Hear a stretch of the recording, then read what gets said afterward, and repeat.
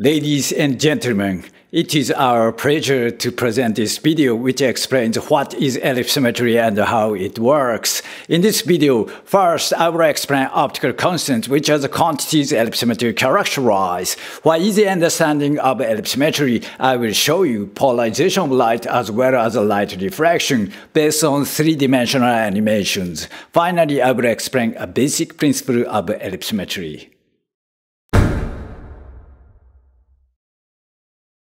Light has character of a wave, and light wave can further be considered as an electromagnetic wave. The electromagnetic wave has an electric field component and also a magnetic field component, and these wave components are described by simple sine waves. In general optics, we consider only an electric field component of the electromagnetic wave. When this electromagnetic wave enters material, the light wave propagates continuously inside the material. If the refractive index n of the material is 1, the electromagnetic wave propagates without any change. However, when the refractive index of the material increases, the wavelength lambda of the light becomes shorter as a result of the interaction between the light electric field and the material. K, extinction coefficient, is an additional physical parameter that expresses the light absorption of materials. When K equals 0, the material is completely transparent and the amplitude of the wave does not change.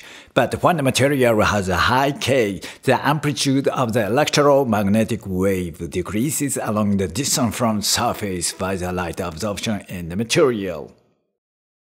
The important point is that the propagation of the electromagnetic wave inside the material is determined completely by two physical quantities of n and k, and these two values, called optical constants, define material optical properties. Ellipsometry is an optical instrument that determines the optical constant of materials. A well-known absorption coefficient, alpha, is also calculated from k using this equation.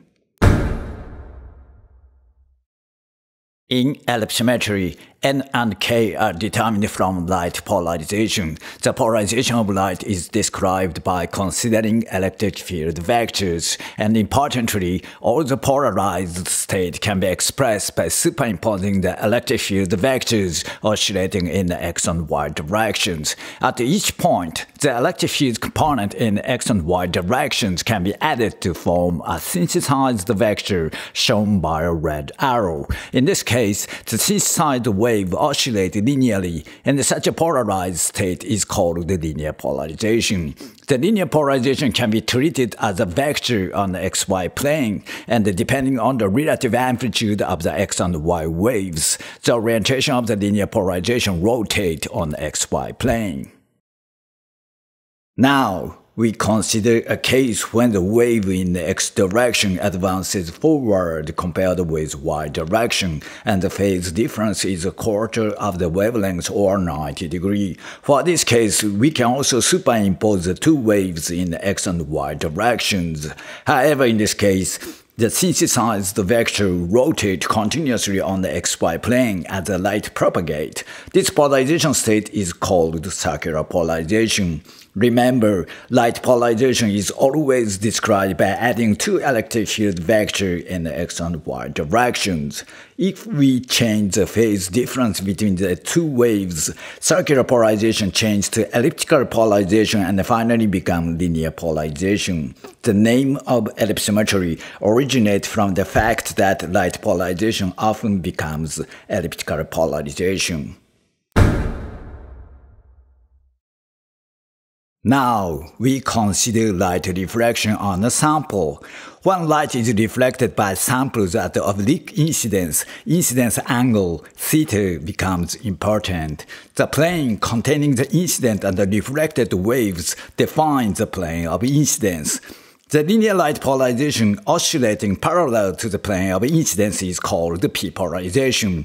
In contrast, when the electric field is oscillating perpendicular to the plane of incidence, such light polarization is called s-polarization. The polarized light diffraction on samples can always be described by p and s polarizations. These animations show a special case when the incidence p and s polarizations are reflected without any change.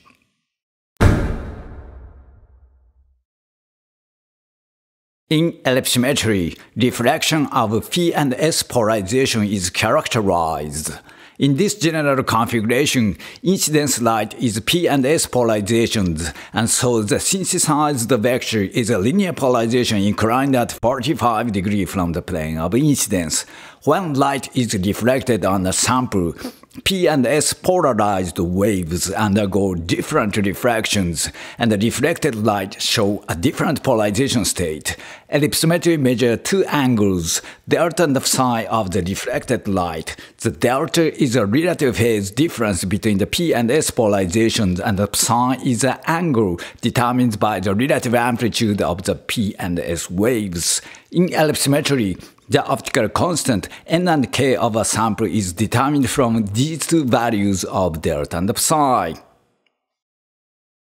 This figure summarizes polarization state defined by delta and psi. When delta is 0 or 180 degrees, the polarization state is always linear, and the orientation of the linear polarization is determined by psi. When psi is 0, there is only S-polarized wave, and when psi is 90 degrees, only P-polarized component exists, and the polarization is linear independent of delta.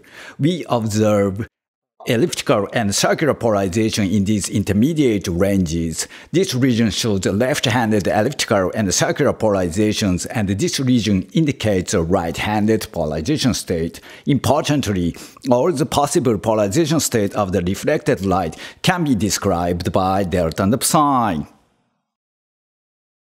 Now, we show you how the delta and psi change with the optical constant of a sample. When the extinction coefficient of the sample is 0, reflected light is linearly polarized with delta of 0 or 180 degrees, and psi is determined by the relative amplitude of the P and S waves. When the refractive index of the sample is increased, the amplitude of the reflected P-polarized wave gradually decreases. As a result, the psi value becomes smaller, so the change in n can be detected as a variation in psi. Next, we fix n to 1.1 and increase extinction coefficient of the sample. The light absorption in the sample changes delta significantly, and as k increases from 0, the polarization of the reflected light changes from linear to elliptical polarization because of the increase in delta. So the change in k can be detected as a variation in delta. Finally, this figure shows the change of the polarization state with n and k of a sample when the light incidence angle is 70 degrees. When k is 0, reflected light is linearly polarized, and only the orientation changes with n. And when k increases, polarization changes to elliptical polarization. So, if you determine the polarization state of the reflected light, you can determine n and k independently. In other words, ellipsometry determines n and k from the change of the light polarization upon light reflection on the sample. Mathematically, you can always convert psi and delta to n and k of a sample. This is the basic principle of ellipsometry. Thank you very much for watching this video.